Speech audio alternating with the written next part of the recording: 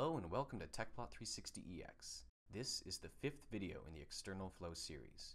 In this video, we will be using the Onera M6 Wing and CFD Analyzer to calculate variables which don't exist in the incoming dataset.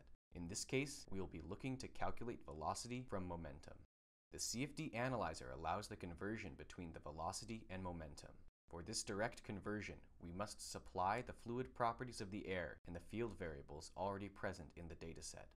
In this video, we will include additional properties not strictly required for this calculation.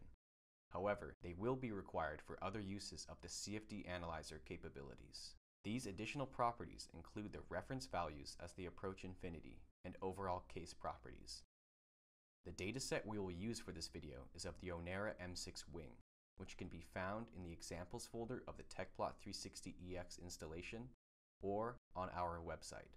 Our first step will be determining the reference values at the inlet. If these are not already known, one method for accomplishing this is to probe at the far field of our fluid volume to find the necessary variable values. In the Surfaces tab of the Zone Style dialog, select Exposed Cell Faces under Surfaces to plot for the fluid volume. Then select the Probe tool and probe near the inflow. From here, we can see the reference values for Mach, density, and temperature. We can now enter the appropriate reference values from the Analyze menu, including the angle of attack at 0.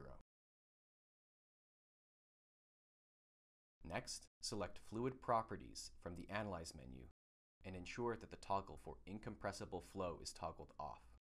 Enter 287 for the gas constant. Keep 1.4 for gamma. And toggle on Use Field Variable for viscosity to choose eddy viscosity from the dataset. Leave the default value of conductivity at 1. Finally, open the Field Variables dialog.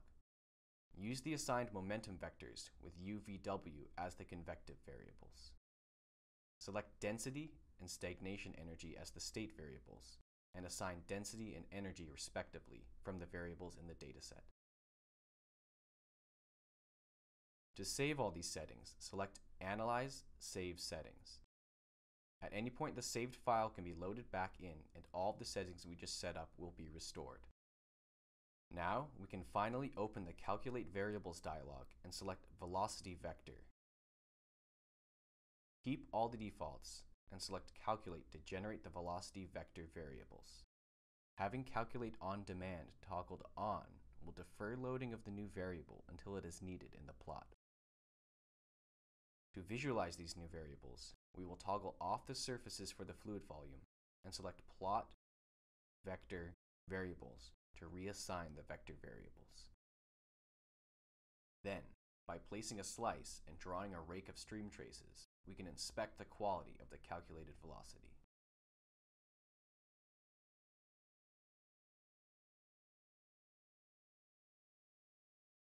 This concludes the tutorial on variable calculation. You can download a free trial of Tecplot 360EX from our website, and thank you for watching.